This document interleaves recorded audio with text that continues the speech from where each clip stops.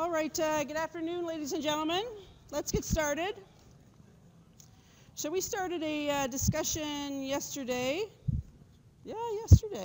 about ventilation perfusion matching. So we introduced the ventilation perfusion ratio, why we need things matched in terms of exchange of oxygen and CO2 between the blood and the atmospheric air. And then we started to talk a little bit about what then is in that alveolar space. We know what we breathed in. We know we saturated that water, or saturated that air with water, and then brought that air into the alveolus. But what is in the alveolus is not actually a direct reflection on what we brought in. Right, so the air in the alveolus is not 150 millimeters of mercury PO2 and 0 millimeters of mercury CO2. We were thinking about why that might be.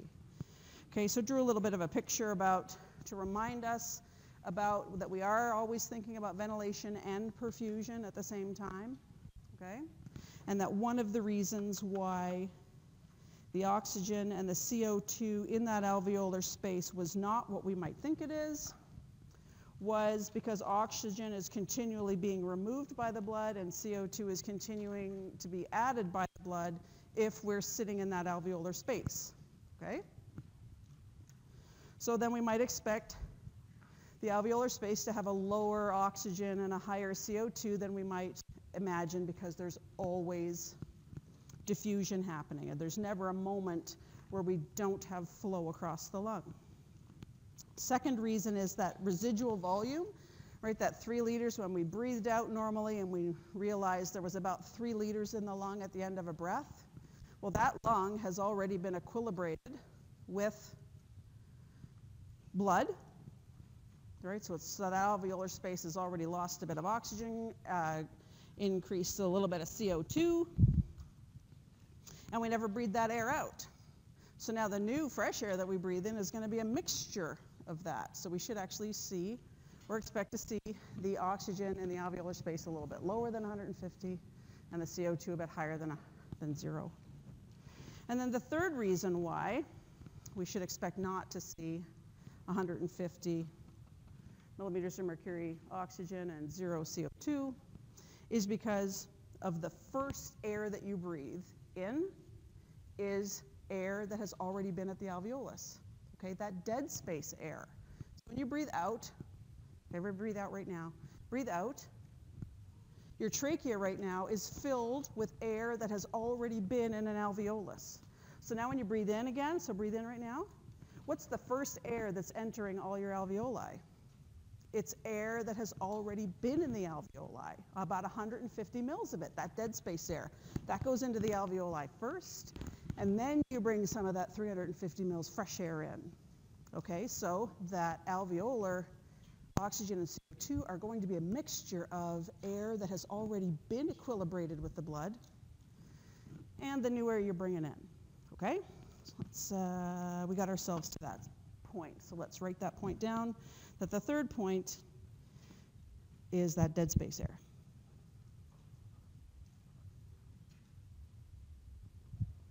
So this is previously equilibrated air is going to be the first air to enter the alveolus when you're inspiring, okay?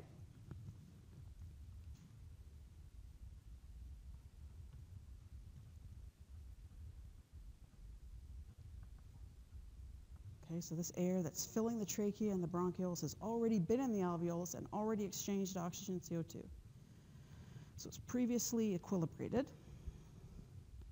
That air is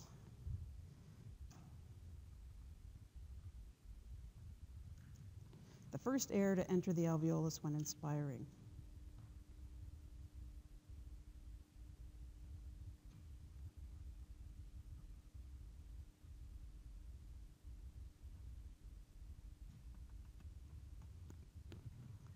Okay, so 3 reasons why alveolar partial pressures of oxygen and CO2 are not what we might predict based on what we're breathing in. Okay? Okay, so when we go back and look then at what is in there. We bring in this air saturated, we're mixing that with previously equilibrated residual volume, we're mixing that with the dead space air, and we're mixing that, and then we're constantly adding CO2 to this compartment and removing oxygen from that compartment, and we end up with an alveolar oxygen of 100 and an alveolar partial pressure of CO2 of 40 millimeters of mercury. Okay, so what we're looking at here actually is what has been equilibrated with the blood. So really critical point is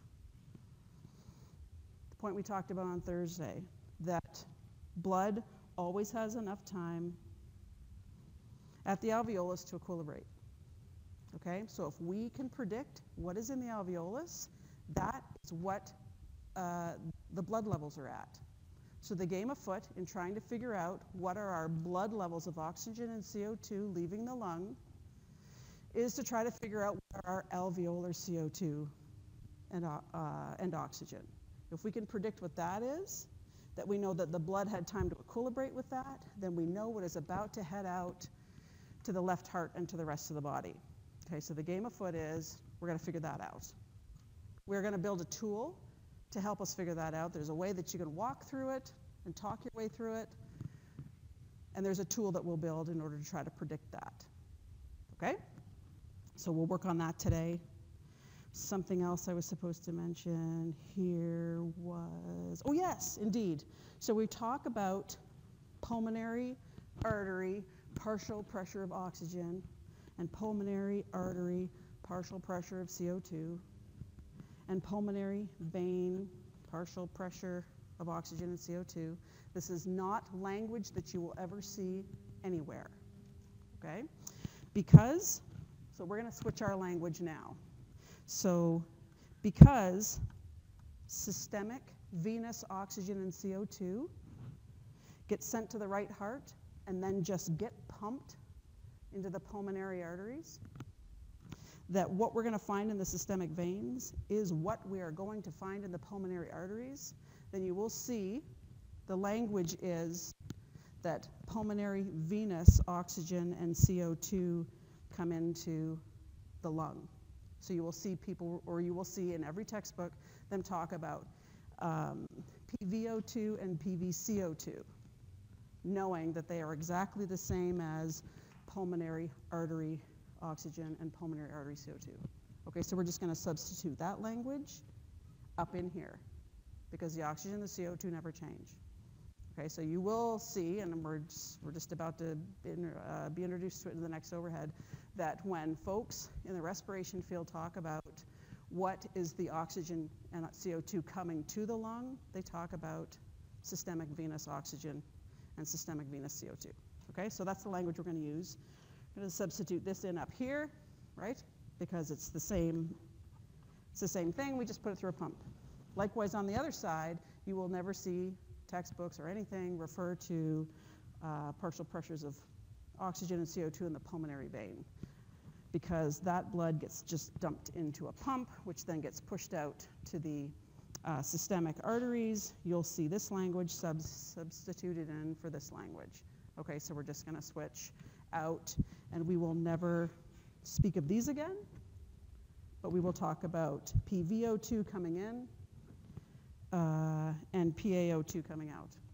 Okay, so we're just going to switch that language because all other textbooks and references will use that language. So just so we're comfy with if you're reading outside here. Always have time to equilibrate, changing our language. Okay, so let's play with it a little bit. I think that's all I had on that. Let's play with it a little bit. So we're going to bring back our VA over Q ratio and think then about how do we predict what is the partial pressure, what is the partial pressure of oxygen and CO2 in the alveolar space? Because then we can predict the partial, we know we're going to equilibrate with the blood, and then we can predict the partial pressure of oxygen and CO2 that's about to be sent to the left heart and out to the body. And why do we care? Why do we care about that at all? Because oxygen and CO2 are regulated variables. Okay? Guess where the sensors are? They're on the systemic side, right after the left heart. So they're in the aorta and they're in the carotid arteries. So we are about to flow blood that has been oxygenated, it has oxygen and CO2 in it, by sensors that will be monitoring that. And if oxygen and CO2 are not correct, there will be a negative feedback loop that we have to build those sensors into that are going to change your respiration rate and depth of breathing to make oxygen and CO2 back to normal. Okay? So the reason that we care about predicting what is in the alveolar space is because then we can predict what's in the blood space, because that is about to flow by a sensor.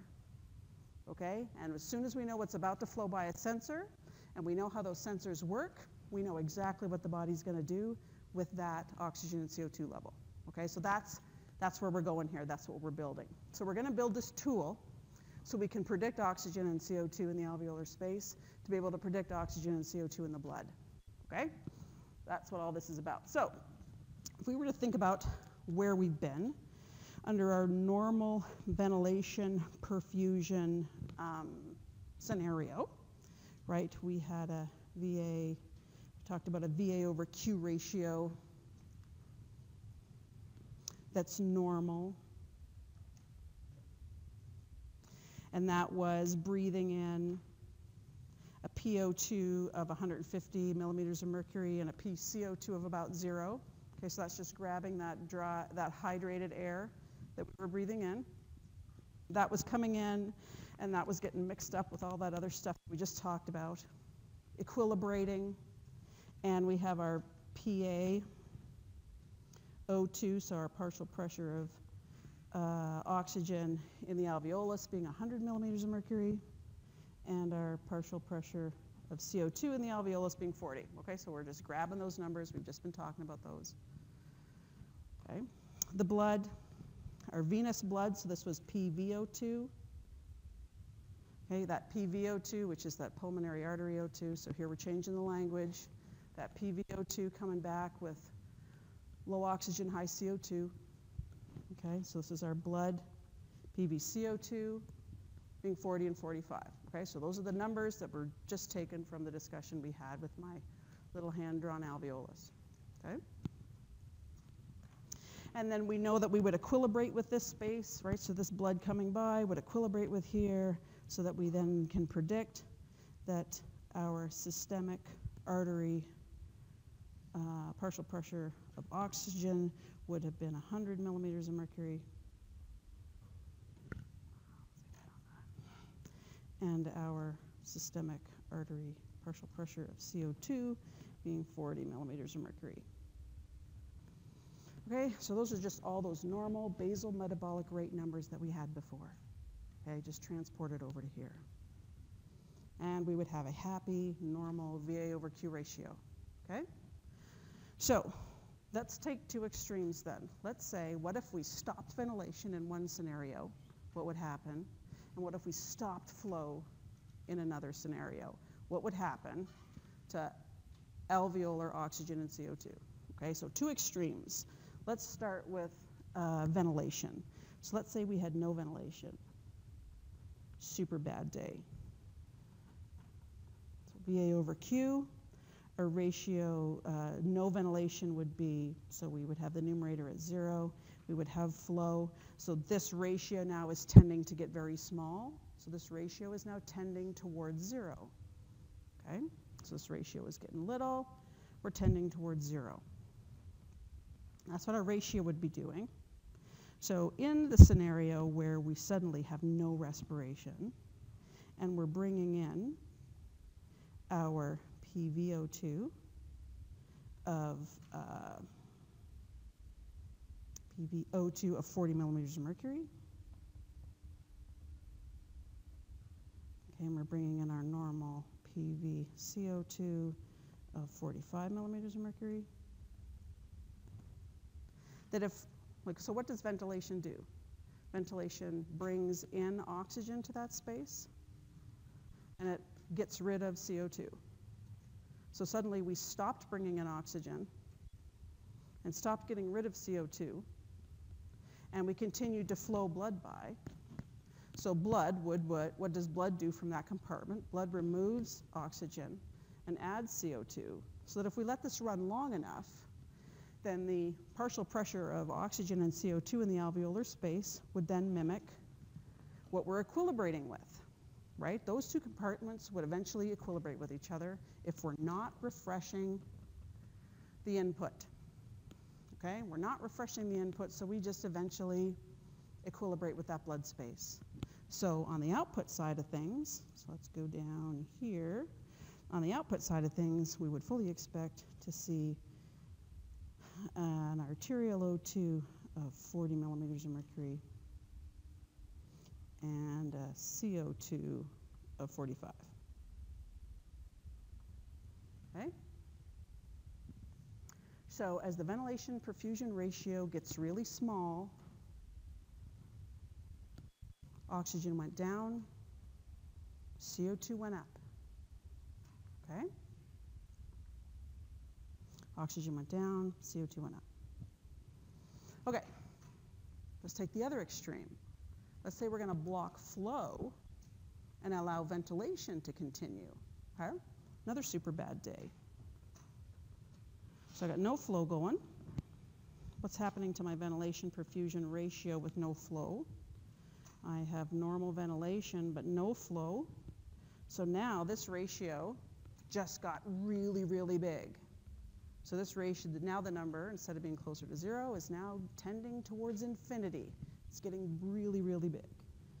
Okay, so we're tending towards infinity, tending towards a very large ratio.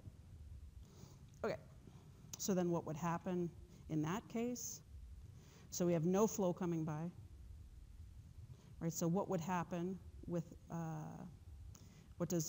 we continue to replenish the oxygen and remove the CO2 by ventilation, right? But we stop removing oxygen from this compartment by flow, and we stop adding CO2 to this compartment by flow.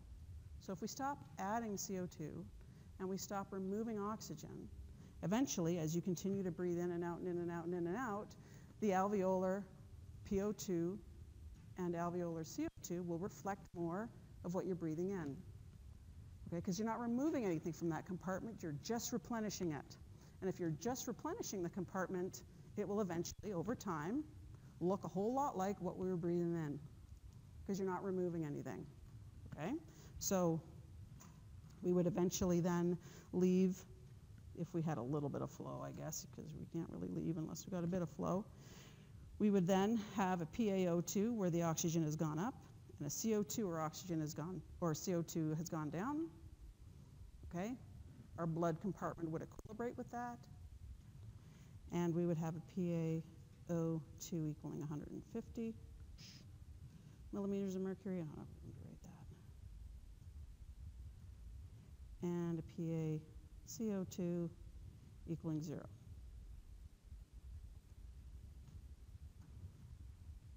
Okay, two extreme cases. So now let's plot all of those ideas on one tool. Okay, so all we're going to do is take all of these ideas and plot them on one set of axes. Okay, so down here. So what we have, plotting them against partial pressure of oxygen and CO2. And these axes could be alveolar oxygen, but because we always equilibrate with alveolar oxygen, this could also be systemic artery oxygen, right? Because we're equilibrating, right? It's exactly what we did up here. Anytime we had something in here, we equilibrated with it, and that was what it was on the output, right? 110 or 140, we equilibrated with that. Increase oxygen, decrease CO2, we equilibrated with that. Okay, so the oxygen and the CO2 axes here could be alveolar or systemic artery. Similarly, CO2 could be alveolar or systemic blood. Okay, so we're going to plot then those 3 points that we have. right? These three, we've got three sets of data here, right? Where our VA over Q ratio was normal, we had a PO2 of 100 and a PCO2 of 40. So 140, boom, there we're at, okay? And that was with our normal VA over Q ratio. Perfect. What was our other data set?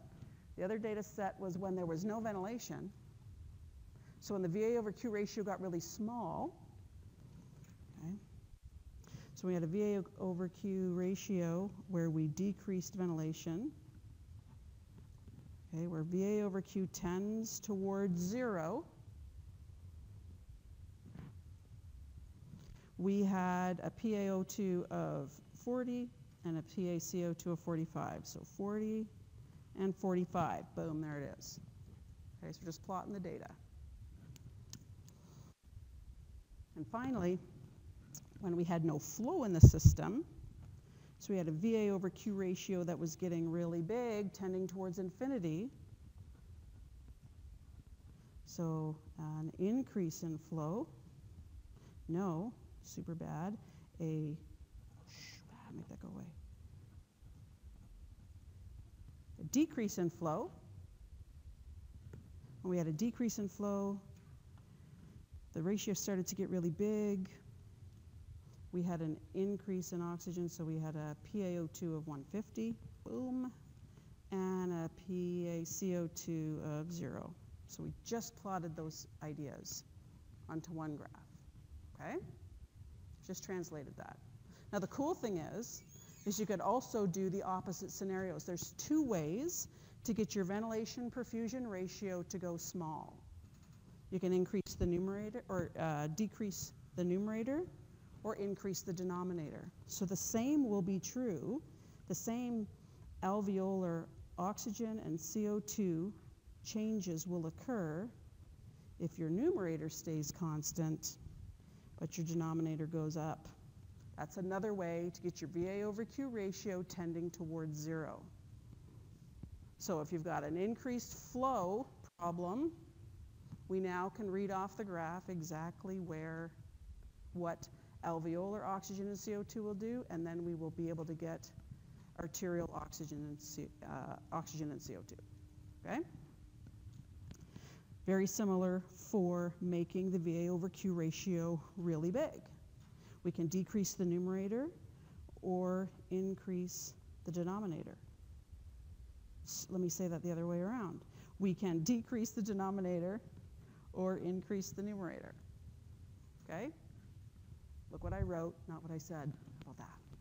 It's a good rule for Friday, okay? So there's two ways that we can mess with the VA over Q ratio to get it really big. So now we know if we were to decrease flow, if we had a decreased flow scenario and breathing was okay, I'm going to have a PaO2 of 150 and a PaCO2 of 0.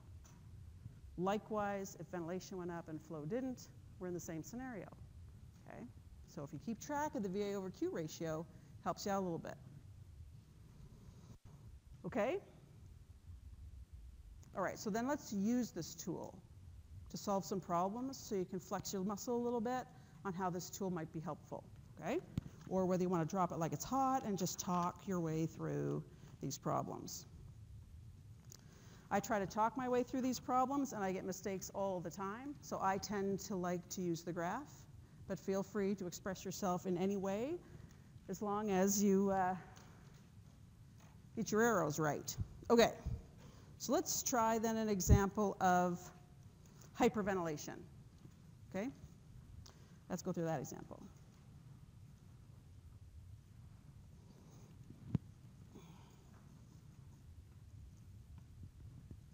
Hyperventilation. Ventilation is too high. In terms of my VA over Q ratio, that's what it's telling me, right? Ventilation is too high. So my ratio is getting real big. Okay, the game afoot, predict the changes in alveolar oxygen and CO2. Okay, that's what we need to do.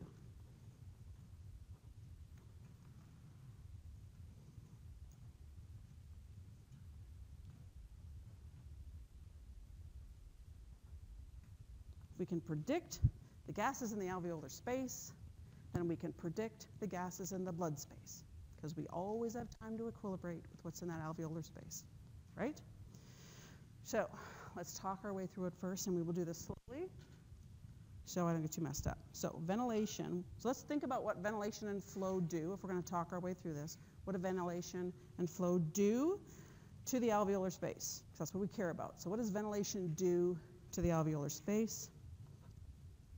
Ventilation adds oxygen, right, and removes CO2.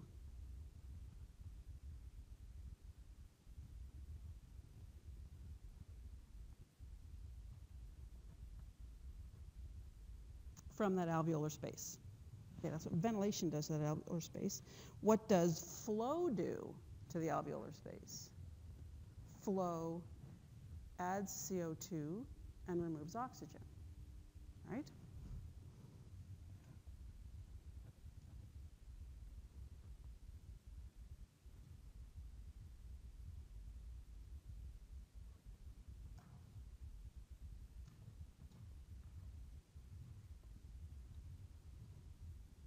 Okay, good.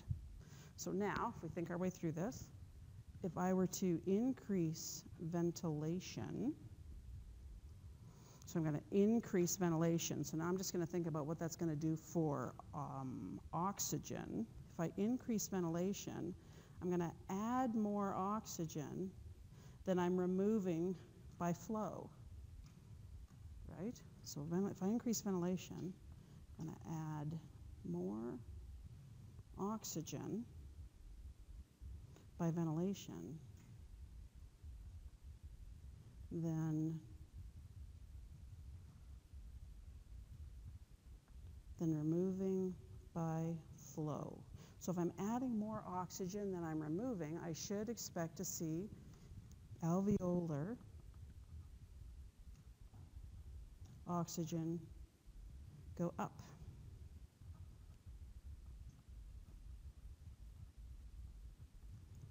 Right? Does that make sense? I'm adding more oxygen than I'm removing, so PaO2 should go up.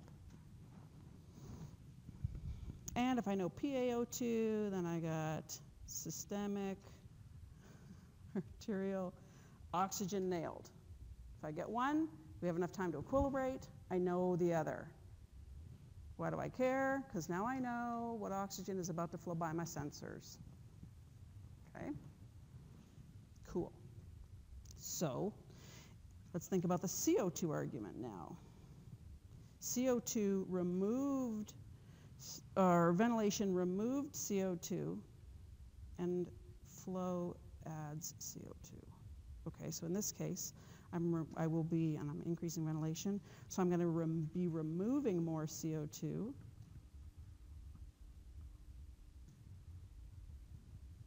by ventilation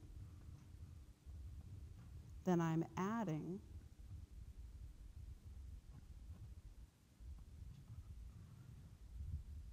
by flow. Removing more CO2. God, problematic today. Removing more CO2 by ventilation than adding by oxygen, so my PaCO2 should go down. And if I've got my alveolar CO2, then I know my systemic arterial CO2. Okay, I've got that one nailed.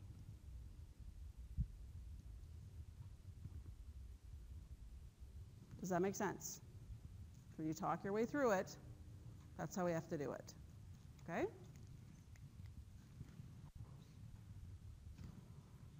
Or we can already be convinced that this is true because of our last little discussion that it would be true, and use the graph.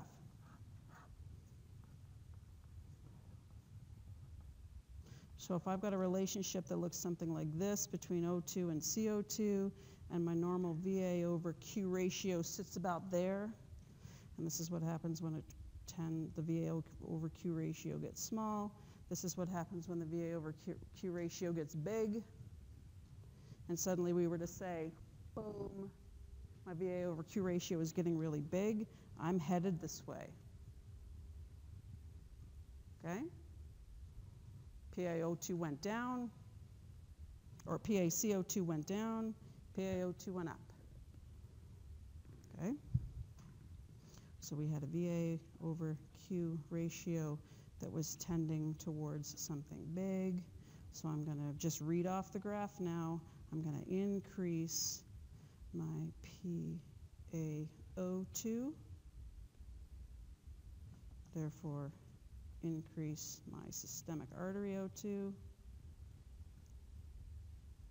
And just reading off the graph, that means I'm going to drop my PaCO2, and then I can now equilibrate with that, decrease my systemic artery CO2. Okay? Both ways we get to the same result. Okay? So you can either use the VA over Q tool or talk your way through it. It's all good. Okay? Are we okay with that? Try another one. Ventilation is one that's a little easier to talk your way through because it kind of makes a little more inherent sense. It's when we change the denominator where suddenly things get a little bit wonky. Okay? So let's try to change the denominator. First of all, I do want you to try a decrease in ventilation. It's the exact opposite of this, so I'm totally confident you'll get it once you walk your way through it. Okay? So try a drop in ventilation. Okay, so then let's change the denominator. Because for me, it's where the denominator, changing the denominator where things don't always seem as intuitive as they should. So let's increase flow. Okay? So how could we increase flow?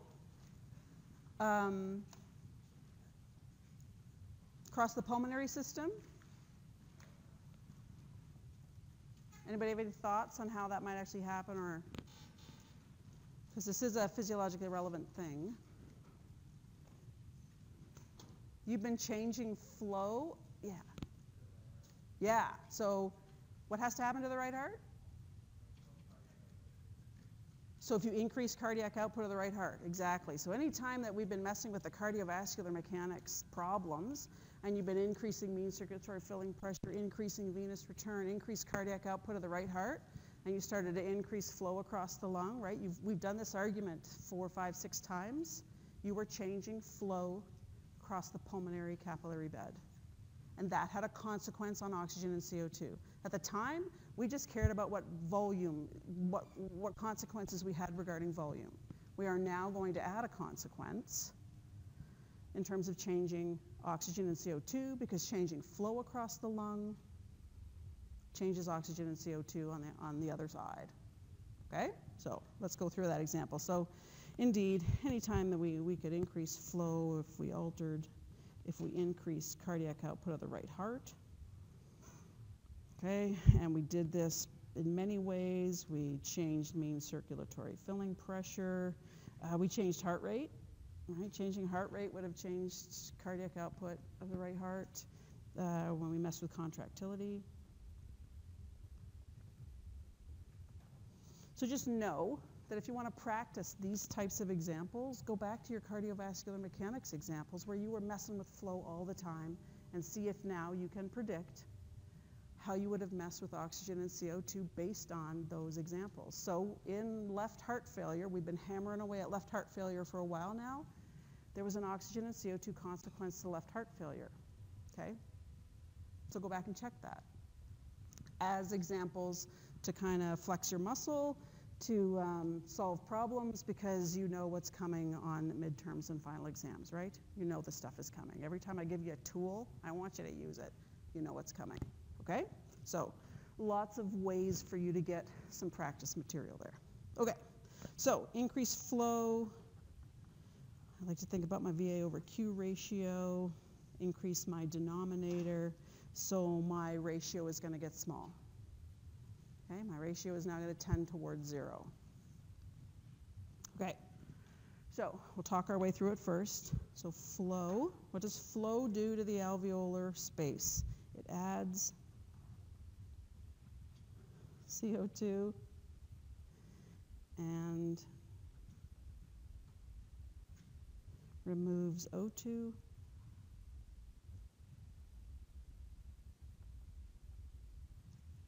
From that alveolar space. Okay, so this is where I'm just repeating exactly what we had in terms of the problem of hyperventilation, just to get it down here so we don't mess up. So ventilation, what does ventilation do to the alveolar space? It adds oxygen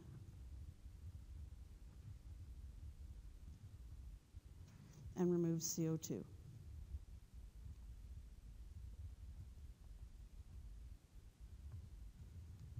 Okay, so in this scenario where I increase flow, I'm just thinking about, what I got here, CO2. If I'm just thinking about CO2, I'm going to add, if I increase flow, I'm going to add more CO2 than I'm removing by ventilation.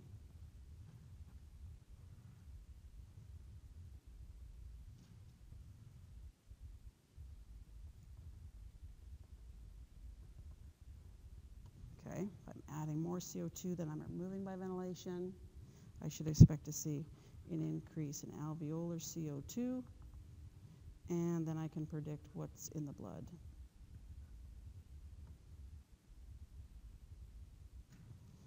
Okay, when I'm thinking about oxygen, flow removes oxygen from the alveolar space, so I'm going to remove more oxygen than I'm adding by ventilation.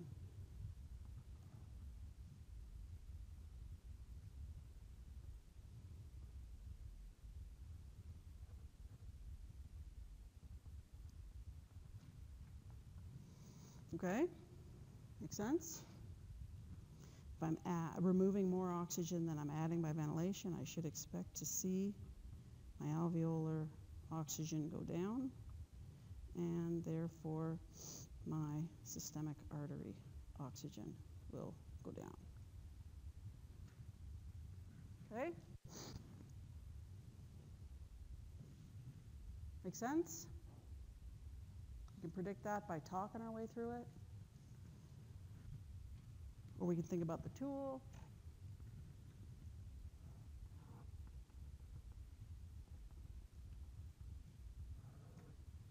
I get a relationship between oxygen and CO2 as the VA over Q ratio tends between 0 and infinity.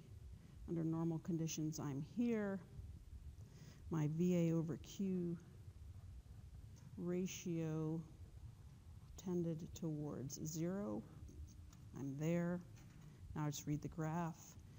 As my ratio tended towards 0, oxygen went down, and CO2 went up.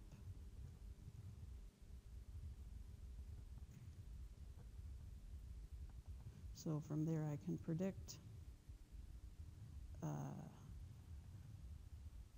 arterial oxygen and arterial CO2.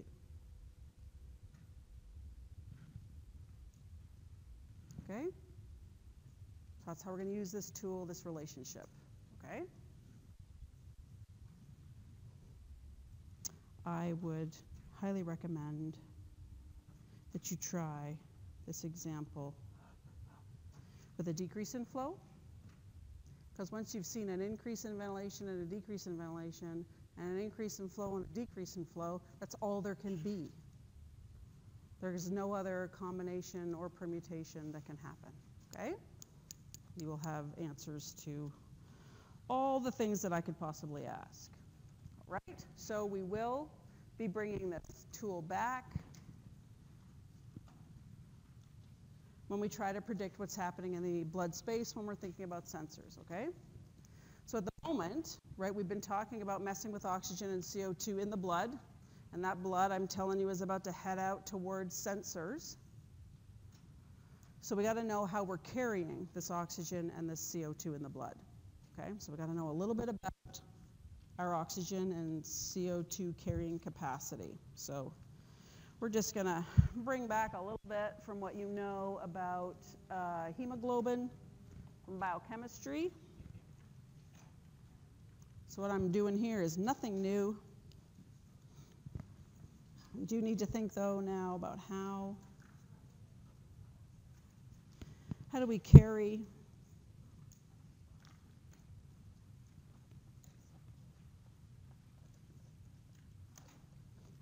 oxygen and CO2 in the blood?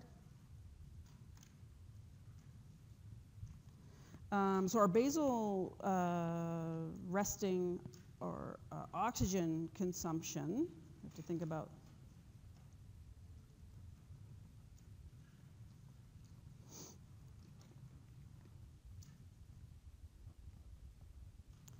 so just sitting there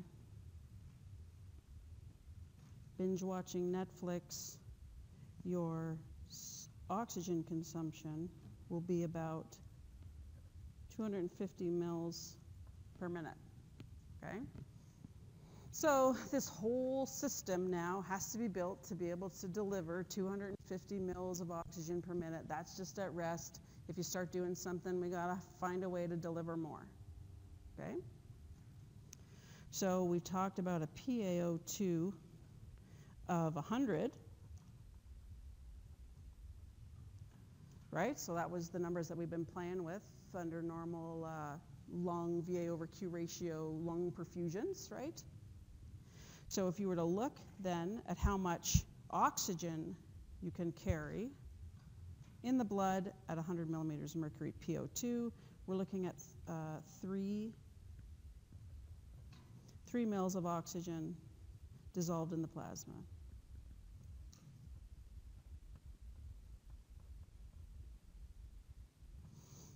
We have 3 mils, we need 250, it's not enough. So we got to invent something then. The body has to evolve. If it's going to be as big as all this and as complicated as all this, then we have to evolve some system to be able to carry more oxygen, okay? So hence we have hemoglobin in red blood cells to do this for us.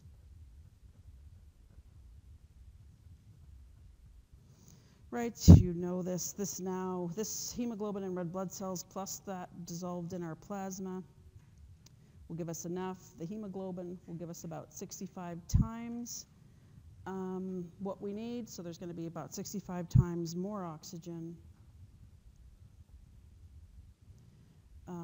than plasma alone. Okay, so we've got really, really good carrying capacity now. But there's a problem. When we evolved to bind oxygen to hemoglobin, oxygen bound to hemoglobin. Oxygen bound to hemoglobin is bound to hemoglobin. It's not available for tissue, right? Only the oxygen dissolved in the plasma is available for diffusion to get to a piece of tissue. Oxygen bound to hemoglobin is oxygen trapped on hemoglobin, okay? It's not available for diffusion. So good for us, we can carry it, but now we have to devise systems to try to convince hemoglobin to give up oxygen at the right time. So we need to create an environment so that oxygen binds to hemoglobin at the level of the lung, great idea, but once it gets down to the level of the tissue, you gotta want it to give it up. Okay, so hemoglobin then has to be this really cool molecule that reversibly binds to oxygen. This is critical for life. If hemoglobin did not reversibly bind oxygen, we would bind oxygen to hemoglobin and that would be it. We have to reversibly bind it because we gotta get oxygen off at the right place and put it on at the right place. So supercritical is that O2 binds reversibly to hemoglobin.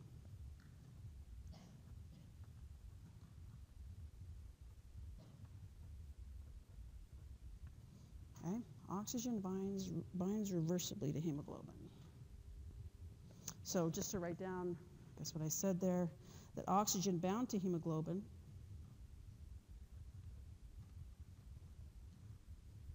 is unavailable to tissues.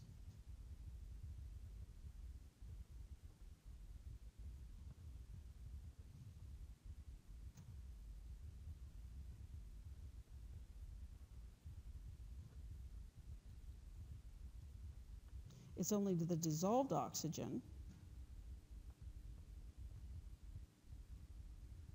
in plasma, so that PaO2 that we've been talking about, that's available to tissues.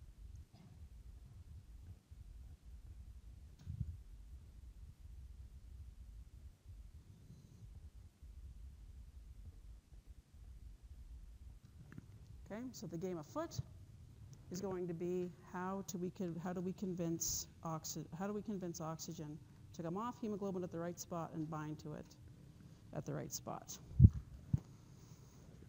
Oh, and that's a longer discussion. So let's cut it there and have a good weekend. So this will end like the material that will be on the midterm. End of today, all fair game for the midterm. Tuesday's lecture won't be on the midterm, okay?